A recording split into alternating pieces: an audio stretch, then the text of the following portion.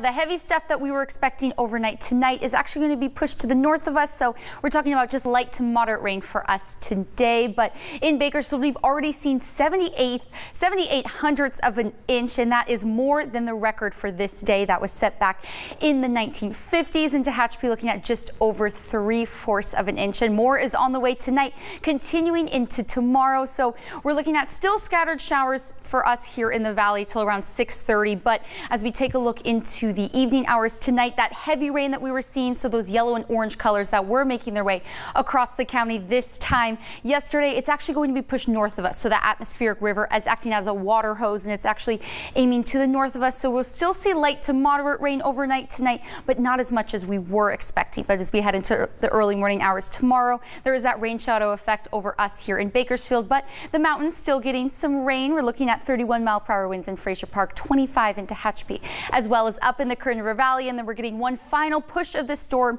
starting tomorrow afternoon, and that's going to be continuing into the evening hours as well, still looking at strong winds. And again, we're still seeing this into the early morning hours on Friday, but as we head to right around 9-10 a.m., it looks to be drying out and clearing up, still looking at strong winds though in our mountain communities as well as for us here in Bakersfield. So that's all of these winds that we've been talking about, bringing us yet another day of great air quality with an AQI of 36. But there is still a flash flood watch in effect that started this afternoon, continuing into Thursday evening. So that's going to be all of this warm rain that we've been seeing is melting the snow up in the mountains. So that's creating an excess of runoff water that we could see some flooding conditions overnight. But we look at this future cast drying out on Friday, but there's yet another cold front that's making its way down toward the county starting on Saturday. So we have yet another chance of rain on Sunday for us here in the valley. But we're looking at warm conditions, still 69 degrees on Thursday, but cooling down significantly to 63 on Friday, then down to 59 Sunday with that chance of rain. But then we're drying out,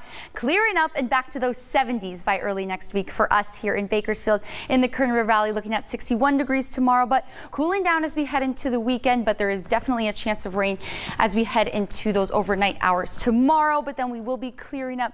So again, we thought there could be a chance of snow, but it doesn't look like it will be getting quite cold enough in those higher elevations to get snow tomorrow. But we are still talking about rain continuing tonight into tomorrow, even those early hours on Friday. Man, I really had my fingers crossed for snow. We need it. I know. We need some more. So. More than all this rain, we need the snowpack. Yes. So that it can melt slowly. Yeah, that's right. I know, except all at once right now. Yeah.